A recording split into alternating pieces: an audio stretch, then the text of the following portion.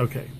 So in order to reprogram a scene, we need to know the keypad number that we want to program, which I will furnish for you. And then we need to know the circuit number that you want to adjust, which of course I will get so for when you say keypad, there's 3 keypads in the dining, the 1 keypad that's up on the roof, the thing, and then we also have the keypad that's in the manager's. The managers, which we haven't installed yet. Which we'll get to. So each keypad has a number. All right. So I happen to know that A5 is the private dining room remote. So the way you program this system is you come into the menu and you go into installer settings, because remember, theoretically, these scenes are set by us, not by you. So you go into installer settings. There's a menu called control device setup. If you push OK, it gives you all your address numbers. Now, I just programmed the PDR keypad A05, so it's still there. So if I push next, it wants to confirm that it's a wall station. Yes, it is. Does it have raise lower buttons? Remember, these are questions for us while we're setting it up, but you got to go through this, right? Right, yes. You press next, right? It says number of buttons. There's 5, 4 scenes plus an off. And then you get to select what button you want to program. So if you want to program button number 1, the top button, scroll up to button number 1 and push next. And then you can, this is where I was telling you, Eric, a button could do anything. You can do a custom scene, it could do a global scene, whatever it wants. Now, setting those custom scenes, like say they want to make the wall sconces at 50%. Okay. Ceiling fixtures so here's what you do. Once you know you want to do a custom scene, you push next. It asks you, do you want to see this in real time? Now, this is just in case you're programming the lobby. Be there and say, okay, so you want to say, no, I don't want to see this in real time, because we want to do this blind, because we don't want to turn the lights off upstairs. Well, no, I do. Right? Let's say yes, because we want to do the lobby. We're not doing anything. We're doing with the king side. But there's no reason to do that, though. There's no reason to look.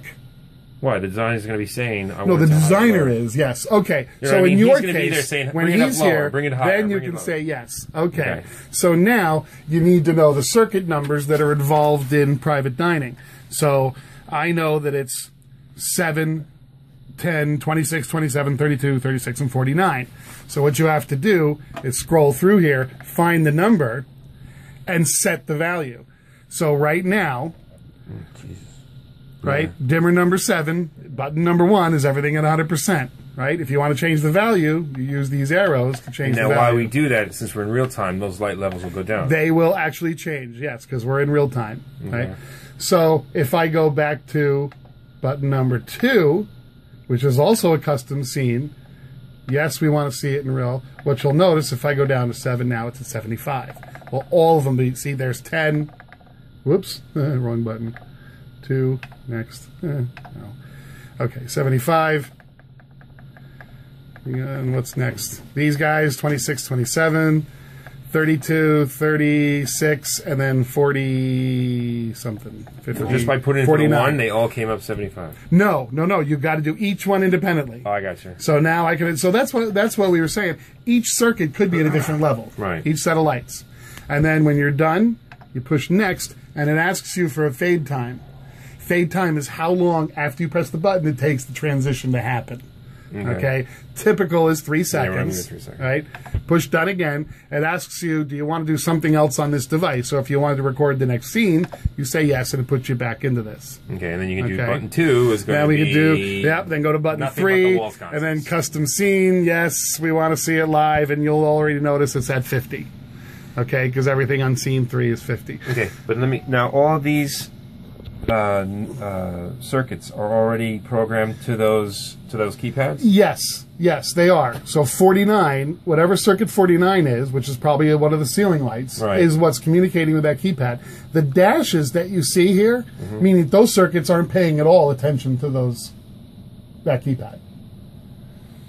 Okay, there's some other circuits. Those are reception area or something else. So it's not even paying attention to that. It's only controlling these guys. So what should correspond to, when you hand me that panel schedule, when I look on this, everyone that's on that schedule should come up with something. Exactly, exactly. And you'll know you're in the right room because you're seeing those numbers. Right. Okay?